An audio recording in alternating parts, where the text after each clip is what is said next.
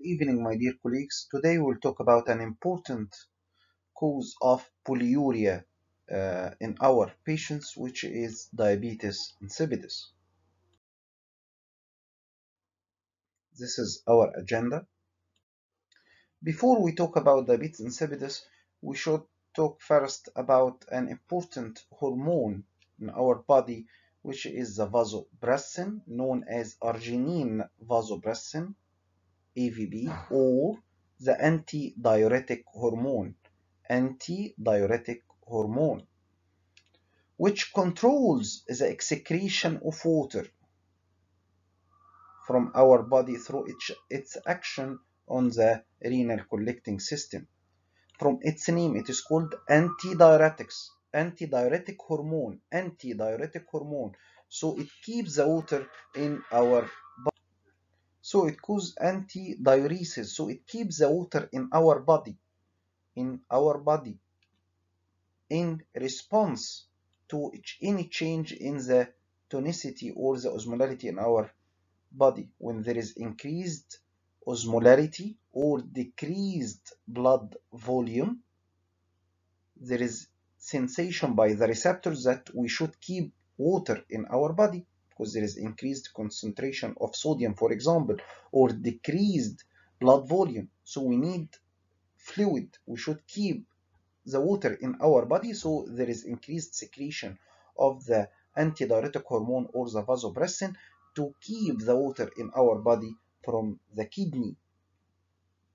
The antidiuretic hormone or the vasopressin is synthesized and secreted from the hypothalamus. How this arginine vasopressin or the AVP or the antidiuretic hormone acts in the kidney, what is its mechanism of action? As we see here, this is the renal tubular cell, this is the basolateral membrane, and this is the apical membrane, which is the lumen of the renal tubule. So it acts in the other side, in the basolateral membrane. The antidiuretic hormone will bind to its receptor, which is, we have two types of receptor, vasopressin 1 and 2. There is 1A and 1B. The main receptor in the renal tubular cells is the vasopressin 2 receptor. Don't forget this. The vasopressin acts on the V2 receptors in the kidney.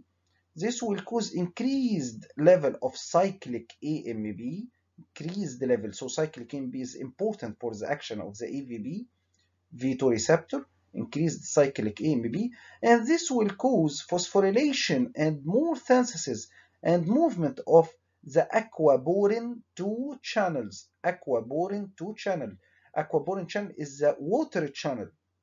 So the aquaporin 2 channels will move to the apical membrane, causing the water to go back from the lumen to inside the kidney, to the interstitium. So at the end, the vasopressin causes the water to go back. So it's from its name, antidiuretic hormone.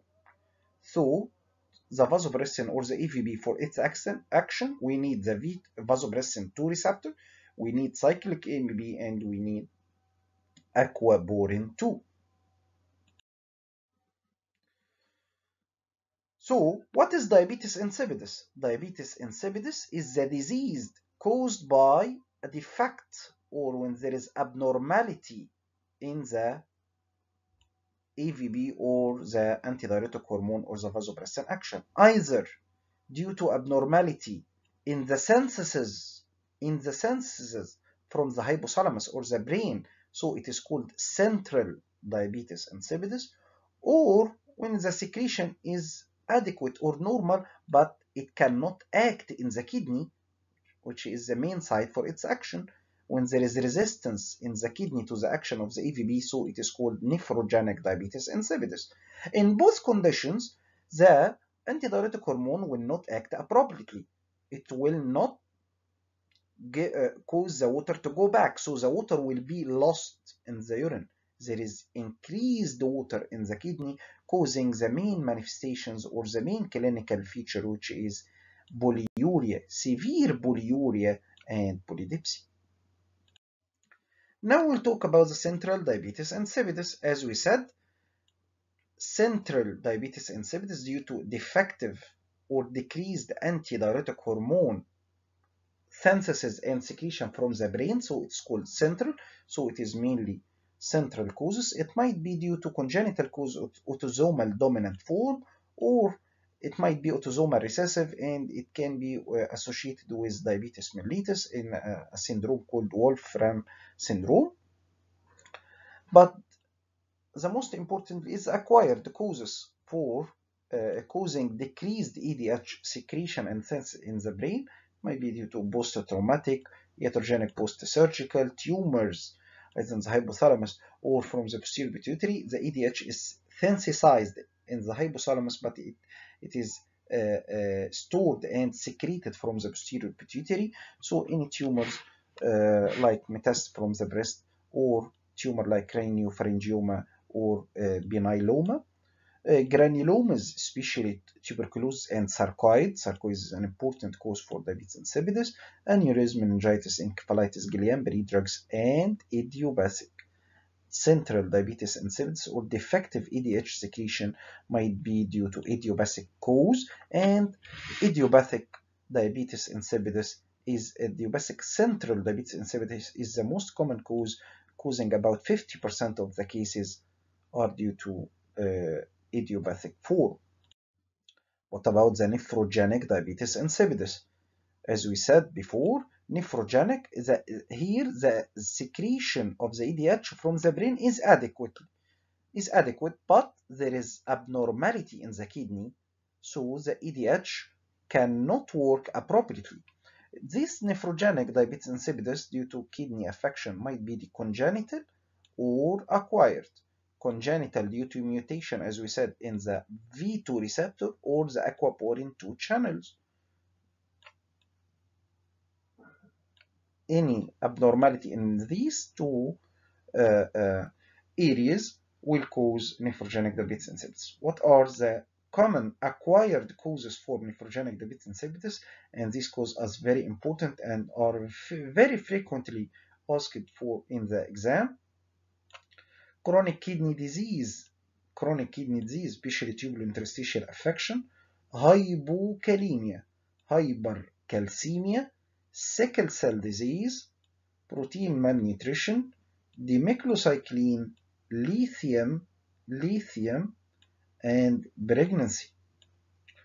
And this table shows what is the mechanism for each cause of these to affect the action of the antidiuretic hormone, either due to abnormality in the interstitial tonicity or abnormality in cyclic AMP. As we said in the graph earlier, the AVB or the antidiuretic hormone to work appropriately, we need the V2 receptor, we need the cyclic AMP, we need the aquaporin 2 channel.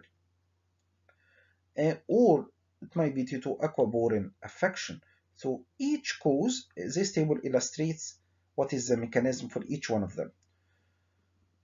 In pregnancy, there is increased vasopressinase enzyme, which of course from its name, it attacks the vasopressin hormone. But from these causes, what is the most important cause of nephrogenic diabetes insipidus? The most common cause is lithium therapy. Lithium therapy is the most common cause of nephrogenic diabetes insipidus. Usually nephrogenic diabetes or the diabetes insipidus, either central or nephrogenic, usually present by hypernatremia. Hypernatremia, as we said in the previous video about hypernatremia, it is mainly due to increased water loss causing eovolemia. The most important cause is diabetes insipidus. So keep in mind, in any patient with hypernatremia, keep diabetes insipidus in your differential diagnosis. To diagnose these patients with diabetes insipidus, the main clinical presentation is polyuria and polydipsia. Due to the defect in the AVB action. But To differentiate, we should differentiate between central and nephrogenic diabetes insipidus and primary polydipsia. This is very important because the three conditions present by the same manifestations, which is polyuria and polydipsia. How we can differentiate between these three conditions? We do what is called water deprivation test. Water deprivation test. The water intake is restricted from the patient until the patient loses 3 to 5% of body weight, or until 3 consecutive hourly urine osmolarity are within 10% of each other. The urine osmolarity will be calculated each hour, and when it is the corrections is 3%, 10% of each other, so we should stop. And after that, we can give the aqueous vasopressin 5 units subcutaneously, and the urine osmolarity is measured after 60%. Now we'll discuss to differentiate. First, the primary polydipsia is a psychological problem when the patient intakes huge amount of water. When the patient takes in huge amount of water, this will cause increased urine. So it is called primary polydipsia. Here in this table, we should differentiate between the central diabetes insipidus, which might be complete or partial. Central diabetes insipidus, the problem is defective secretion of AVB, arginine vasopressin, or the EDH. There is defective secretion, and this defective secretion might be complete deficiency, or either partial deficiency of secretion, or might be nephrogenic diabetes insipidus. Here, the EDH secretion is adequately, but the problem is with its action in the kidney. The problem in the kidney, there is resistance. Or primary polydipsia, which is due to increased intake of water. Of course, in patients or in the three conditions, where there is defective action of the AVB, there is increased polyuria. There is increased amount of urine, increased water in urine, causing the urine osmolality to be low because it is diluted. This urine is diluted due to the huge amount of water. The first step to differentiate between the three conditions is to do the water deprivation test. Water deprivation test. When we restrict the water intake from patient with primary polydipsia, this is the abnormality. The abnormality in patient with primary polydipsia is due to increased water intake. So when we restrict the water, we stop the water intake, then the urine osmolality will go high because the urine will be concentrated. We correct the problem. The problem is the increased water intake, and then we stop it. So the urine osmolarity will be high, and then we exclude patient with primary polydipsia very early with water deprivation test. But in patient with diabetes insipidus, either central or nephrogenic, the urine osmolarity will remain low. Will remain low because we don't correct the problem. The problem is not in the water intake. So we go for the next step. We inject the patient. We should measure the serum vasopressin. We should measure the serum level of vasopressin to differentiate between central diabetes insipidus and nephrogenic. In nephrogenic diabetes insipidus, we said the level of the vasopressin is adequate, so it will be more than 5 picogram per milli. But in central diabetes insipidus, it will be low. because in central it is due to defective secretion. In complete central it is undetectable, but in partial central it is less than 1.5. To confirm, so we diagnose the patient with nephrogenic diabetes insipidus by the serum vasopressin in the second step. In the third step, we need to confirm diagnosis of central diabetes insipidus in patient with central diabetes insipidus. As we said, in central diabetes insipidus, the problem is with the defective secretion. There is a very low amount of antidiuretic hormone. So we'll give the patient exogenous vasopressin. We give the patient exogenous vasopressin or its synthetic analog, the desmopressin. We give vasopressin exogenous. And then we will measure the urine osmolarity because we correct the abnormal condition here. We give the vasopressin. So when we give the external vasopressin, the urine osmolarity will go high because this exogenous vasopressin will act in the kidney, causing water to go back, water reabsorption, and the urine osmolarity, the urine will be concentrated, and the urine osmolarity, as we see here, will be increased after the administration of vasopressin.